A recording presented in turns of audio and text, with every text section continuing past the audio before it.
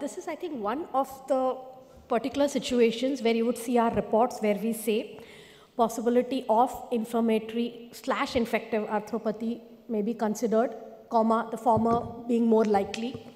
Please correlate with the markers. You would see our reports like this.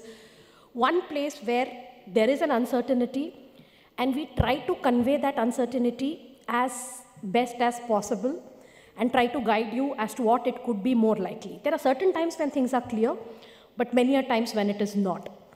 So it's a combination of the history of the patient, monoarticular, polyarticular, the other findings, ESR, CRP, the inflammatory markers, RA factor positive or not, imaging, all of these put together. It's not one thing that can help us lead to a diagnosis.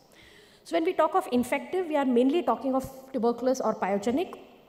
Inflammatory, we are mainly talking of rheumatoid arthritis and seronegative arthritis. I mean, these are the general, obviously there are many more. You have fungal, you have Madura infection, you have other inflammatory, gout and all, but we'll just look at these.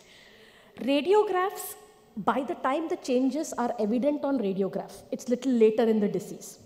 So by that time, many a times things are more clear. Patient already know, you know that there is polyarticular findings, patient has other history. So this is a typical rheumatoid arthritis, while this is tuberculosis. But I'll concentrate more on MR because that is where we do early imaging.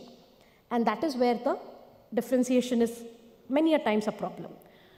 Pyogenic infection is usually not a problem. One, the history is more clear.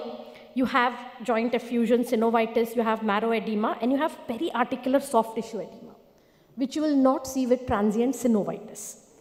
And you will not see the marrow edema also. So that is okay. The main problem which happens is differentiating tuberculous arthritis from rheumatoid arthritis. There is this article which very clearly talks about these differences. When the synovial thickening is thin and smooth, it's more likely tuberculous. In rheumatoid arthritis or in inflammatory, it's uneven, thick, irregular. Larger bone erosions, more marrow edema are seen with tuberculous arthritis. And if you have extra articular cystic masses, abscesses, fluid collections, that makes our life much more easy, it's tuberculous. But the lesions don't read the textbooks or articles. So exact differentiation like this, we see many a times, but not all the time, and the uncertainty still remains. Examples, here you have rheumatoid arthritis, there is synovitis. Do I need to give contrast for this? Most of the times, no. Fluid looks much more bright, while synovial thickening, as you can see, shows intermediate signal intensity. So we can make out synovial thickening without contrast also. You have these small bone erosions peripherally, not that much of marrow edema relatively.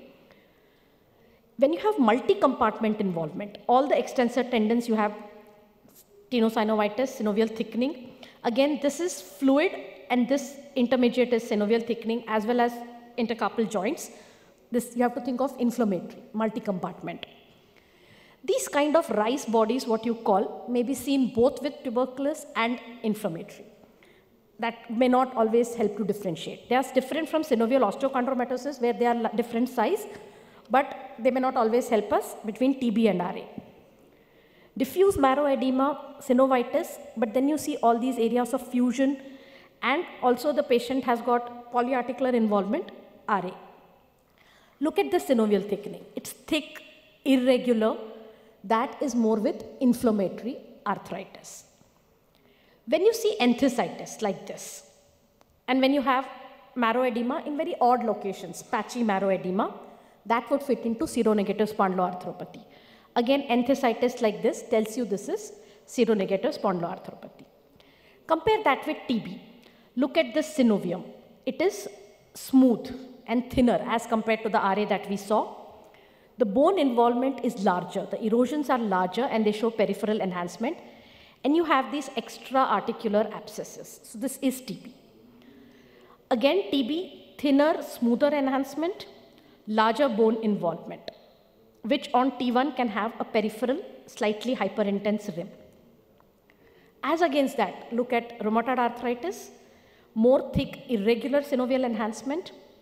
Bone involvement relatively lesser, the erosions are smaller. No extra-articular soft tissue component. This is a Baker's cyst, so that you would see even with rheumatoid arthritis. Sacroiliitis, marrow edema more on the iliac side, no soft tissue component. That is inflammatory. Because we are all taught during our residency, unilateral sacroiliitis is TB unless proven otherwise. That's true with X-rays, but not with MR. Because MR you pick up unilateral sacroiliitis in the very early stage, even when it is ankylosing spondylitis. So how do we differentiate? When you see a soft tissue component, you have marrow edema kind of equal on both sides, not more on iliac side. And here you have an associated soft tissue component, that is infection. But brucellosis, I don't see too many of them in our practice, but my colleagues in Pune and Nasik tell me that they see that may not have soft tissue component. We need to keep that in mind. At times, things get confusing. This was a person who came from US, polyarticular involvement, superior tibiofibular joint, patella, foot, had been treated for pyogenic infection and inflammatory, and finally biopsy turned out to be tuberculosis. So in India, tuberculosis can be extensive, can be polyarticular. Large abscess like this, you know it is tuberculosis. Then you don't have to worry that much. Joint space uniform narrowing. There is synovitis, lot of marrow edema, but there is relatively early joint space narrowing and no large erosions. This was RA. This patient came with this edema here around the right atlantoaxial joint. He came with neck pain, and earlier MR had been called as TB, he had been put on AKT. We did the follow-up because he was not improving. But you can see this marrow edema here. This time we also did screening of the spine. And what we can see is facet edema, you can see costo-vertebral junction edema, you can see this corner marrow imaging. So that turned out to be ankylosing spondylitis. While this is TB in the same location, but now you can see this soft tissue component. So always if you don't have soft tissue component, don't label it as TB, think of inflammatory. Having said that, the last case that I want to show, it can still be confusing. This patient came with hip pain. X-ray, somebody saw some cystic area and did CT. CT, they saw this one lesion, they saw this other lesion, thought it is osteoid osteoma. But the clinical history was not fitting into osteoid osteoma, he was sent for MR. We did MR, and what we could see is extensive synovial thickening. This is not thin and smooth, but there is significant synovial thickening, and this lesion, what we saw on CT. Ultrasound-guided biopsy turned out tuberculosis. So to diagnose tuberculosis, one must consider the possibility.